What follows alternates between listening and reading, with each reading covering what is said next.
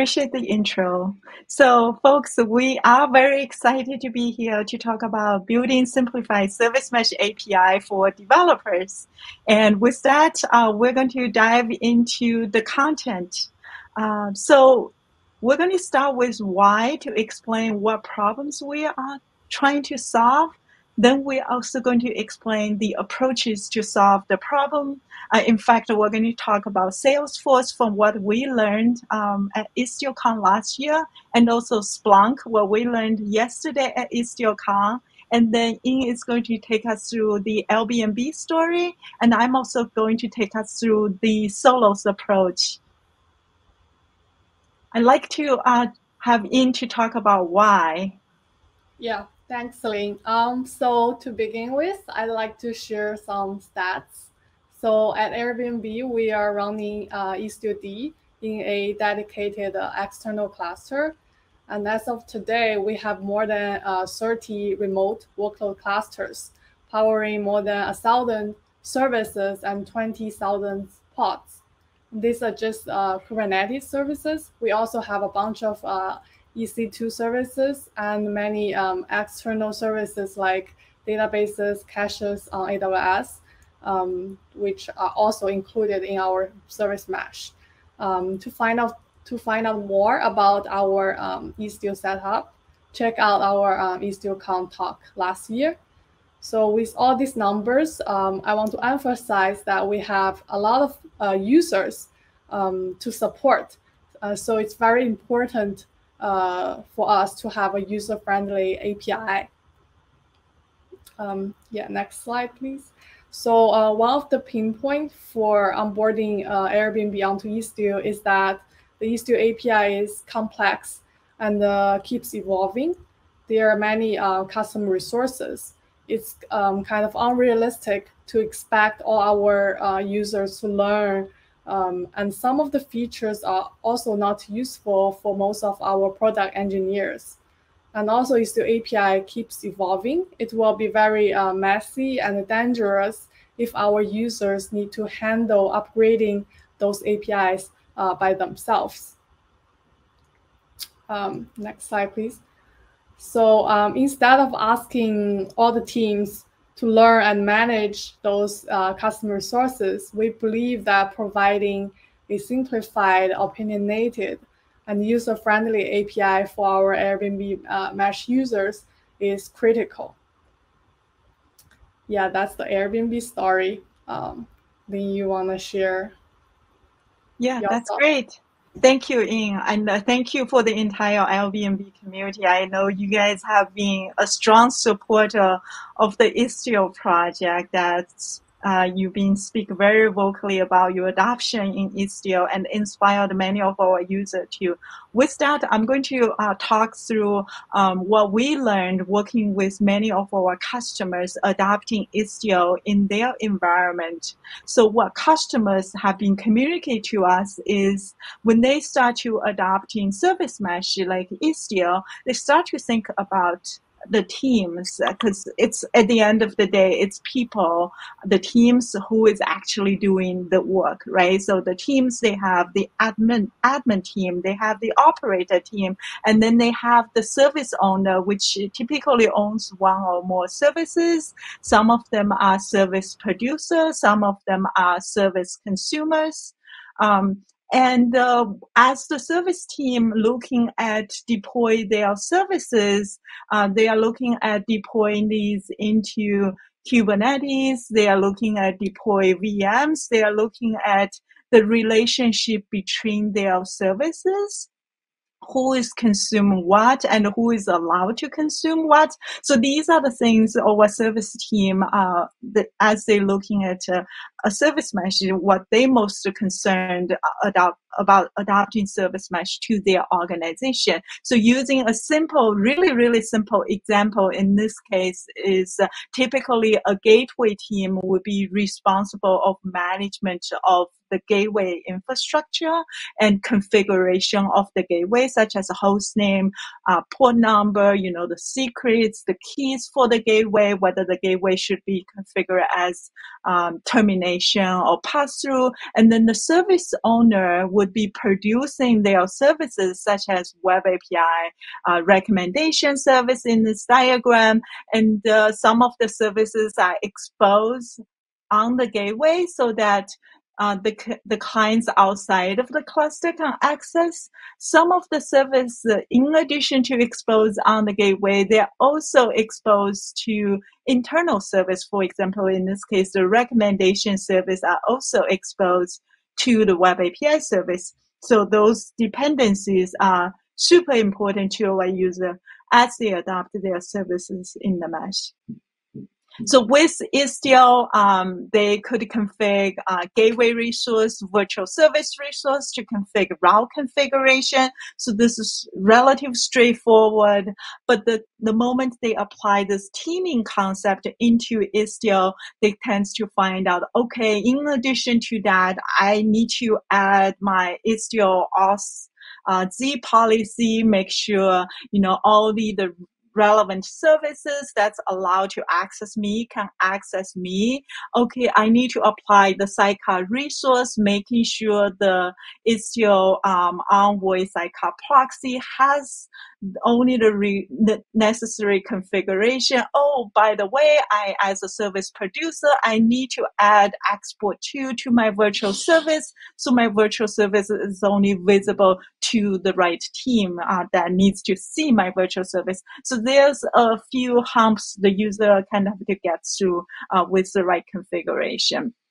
So I like to run a fun quiz time for our audience, just to see, if you guys know the answer to this. For instance, if you need to configure HTTP retry and timeout, which Istio resource would that be? If you need to configure TCP connect timeout and the keep alive timeout, which resource would that be? What about outlier detections? And also, what if you need rate limiting for your service, or maybe for a particular route?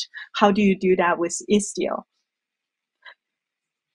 So this comes to us is how do you make this simple for our user, right? How does user keep track of the Istio API that Ying was describing was complex and it was evolving very fast? With that, I want to summarize some of the work done by Salesforce, which they presented last year at IstioCon, which was pretty interesting. So the way they did it was they produced open source Istio optimized Helm starter, which is the repo down below under the Salesforce organization. So in this Helm starter, they kind of produce a couple of configurations. One for mesh service, I think these are typically everything you need for running a services in the mesh, and ingress services for services you need to expose outside of the mesh, and also egress and auth policy. What's interesting of this approach is through Helm configuration, they hide the Istio resources for their user. So their user would only focus on changing values.yaml file to be able to onboarding services to the mesh or connect their services to Istio ingress gateway, for example. So it's a pretty interesting approach. So if you're interested to learn more, definitely check out the repository. The other thing is I just learned this yesterday from Splunk. Bernard was talking about building a service abstraction layer at Splunk where they hide the complexity of virtual services, destination rule, and gateway service entry customer resources for their user. So, and cover 80% of their scenario. So that was an interesting approach from their side too. With that, I'm going to transition to Ying to talk about Airbnb. Yeah, thanks. So Airbnb has a similar story. So we also have an abstraction layer. So at Airbnb, each service has this underscore infra folder where people define everything about the service, like Kubernetes deployment information, secret management, automated testing, and extra. And as part of it, we added the mesh YAML file where users define the service mesh settings.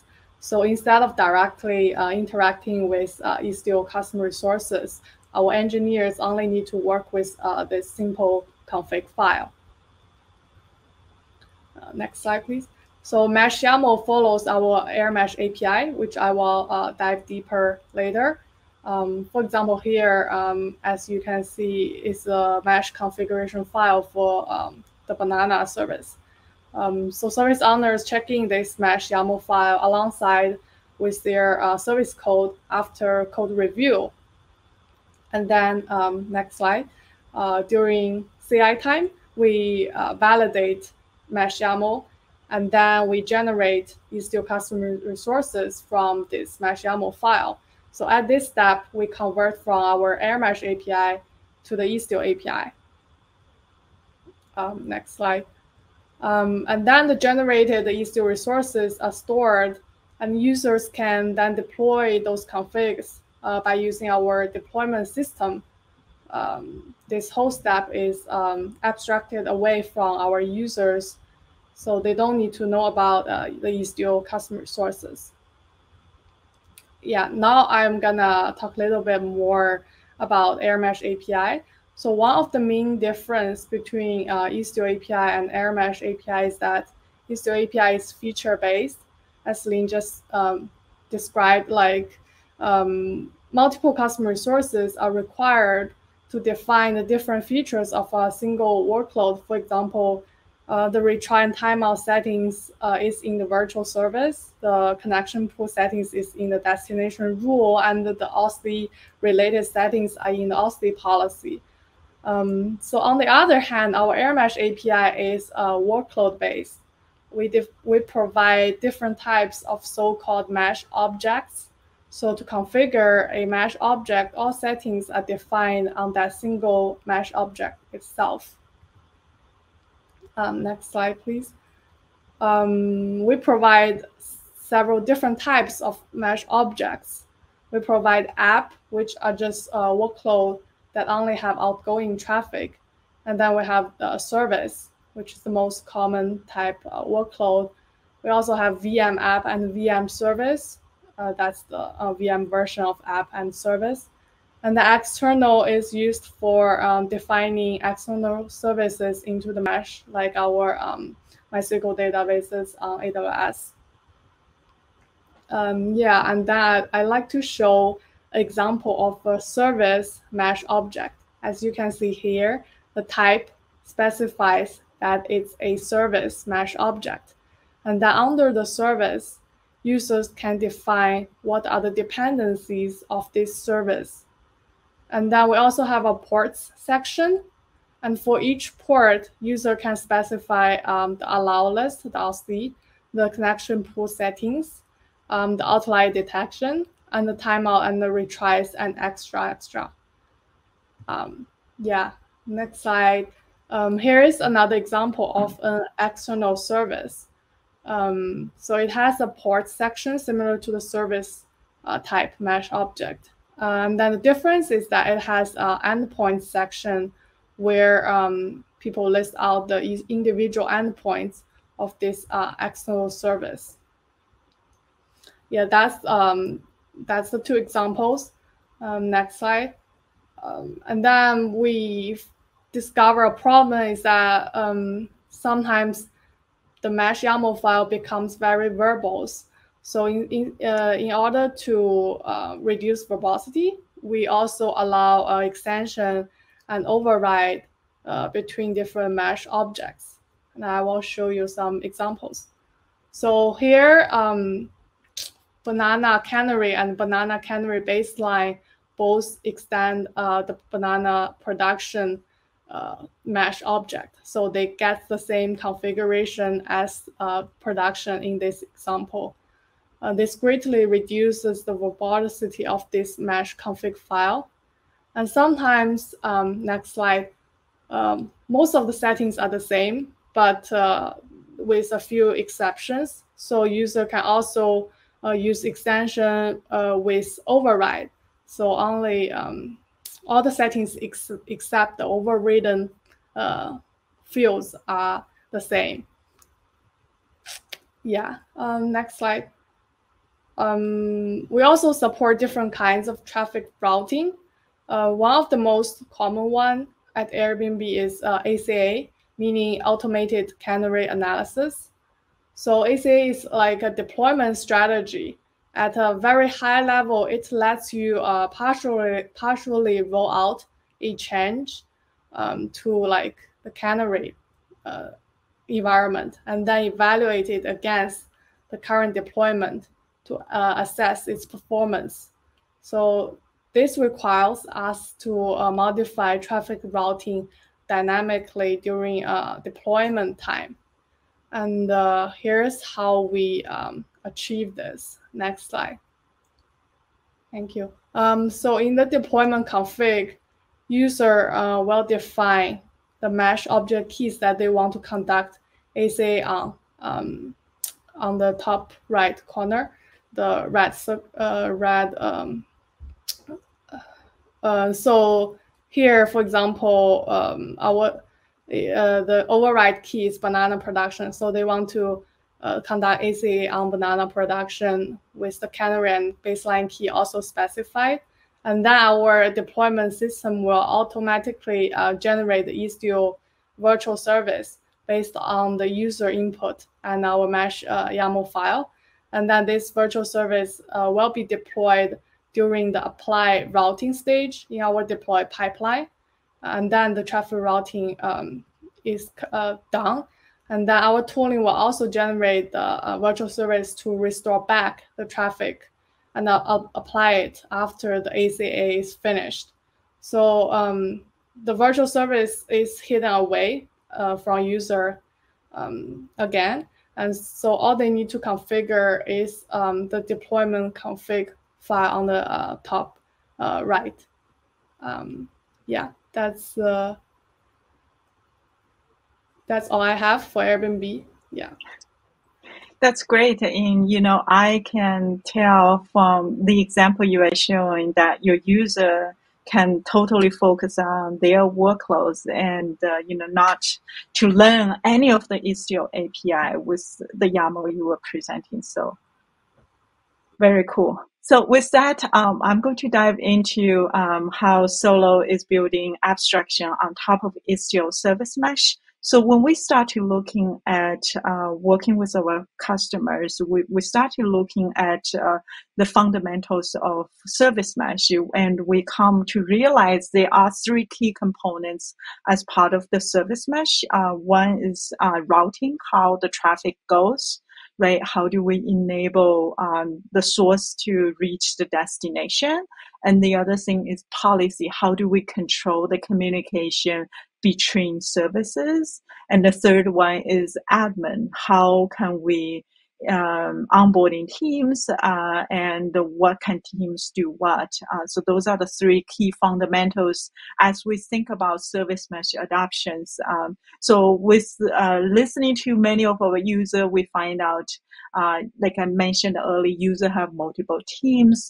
They have their services. So multi-tenancy and isolation are extremely important to our teams. The application-centric approach, like Ying was mentioned, the user can focus on their application is super important to our users, so they don't have to worry too much about like cluster, nitty-gritty infrastructure information. They focus more on their workloads and their services. What we also learned from our user, especially the service owner, they don't want to learn any of the resources, particular any of the complicated resources that's faster changing. What they've told us is that they understand how to use Kubernetes labels. And, if anything can be solved by label, they're willing to learn labels. But with, beyond that, they really want to keep the learning to a very minimum. And also, we've learned a lot from our admins, the team doing admin and operator. They tend to wants to delegate their responsibilities as much as possible to other teams, which could be service teams, so that they don't have to own everything. So a first concept we introduce is a concept called workspace. It's a logical boundary for the team that enables us to provide fundamental for multi-tenancies. So the way to think about workspace is each team, they would have their own workspace, and then they can deploy their services inside of their workspace. They can put their customer resource also in that workspace.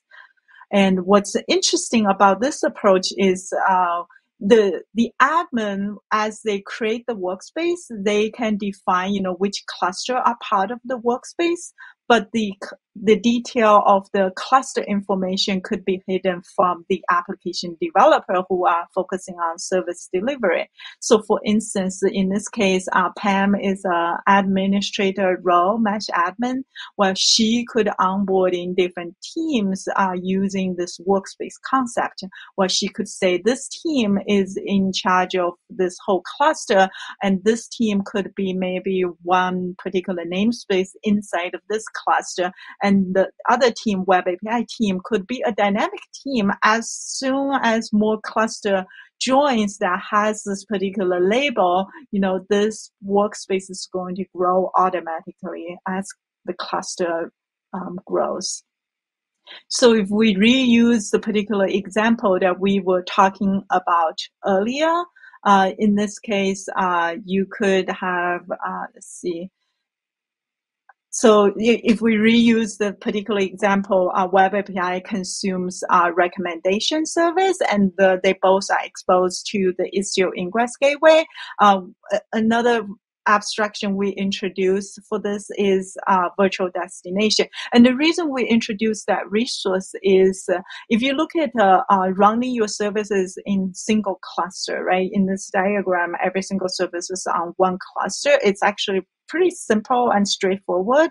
But the moment you actually wants to have higher availability for every single services running across different cluster, what if, Web API dies in cluster 1, but still available in cluster 2, but maybe recommendation is in cluster 1, but not in cluster 2. So a concept called global host name is being introduced by many of the users in the community that essentially means regardless where my client is, I always want them to call by this particular global host name. In this case, we give an example called recommendation.istioinaction.io.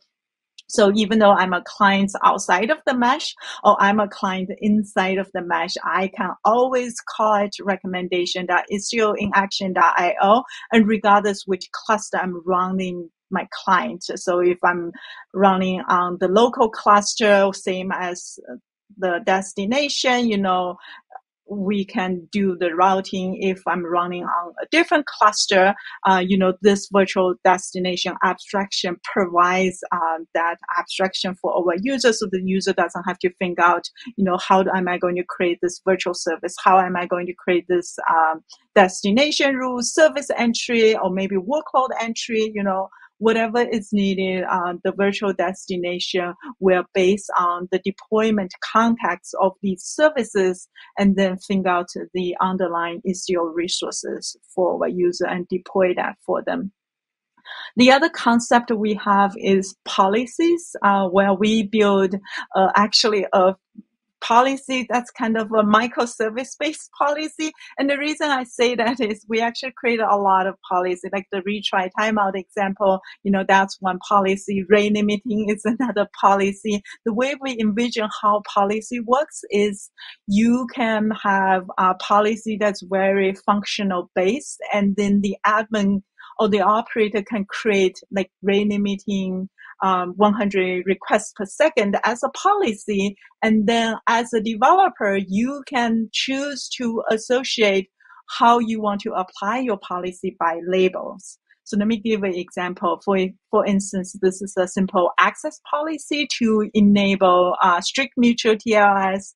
And, I can say this access policy, maybe it's only, apply to this app recommendation. So whichever app that has this particular label app recommendation, it's going to pick up this policy automatically.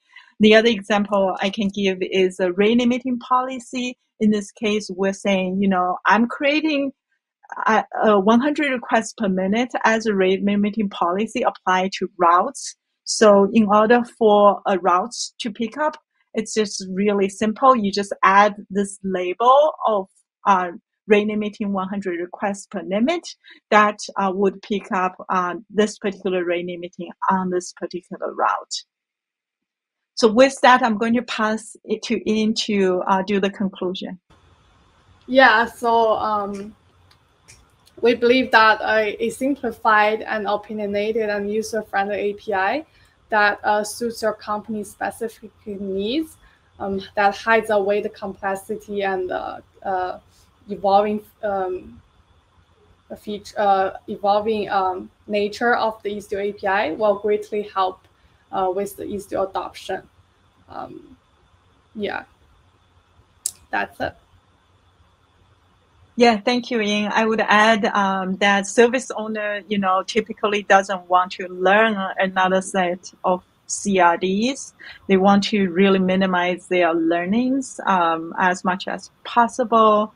If you are interested in, the abstraction we're building at Solo, we do run a workshop this Thursday, so feel free to join us to experience a little bit hands-on on the abstraction we build. With that, I think we are available to take any questions you guys may have. By the way, I want to give a shout out to Ying. She is the most delegated speaker I've ever seen, because every time I work with her on the slides, she was unfortunately on medical leave, and she still, pulled out the time for me and for IstioCon and built the great slides for us. So thank you so much, Ying. Thank you. It's an honor.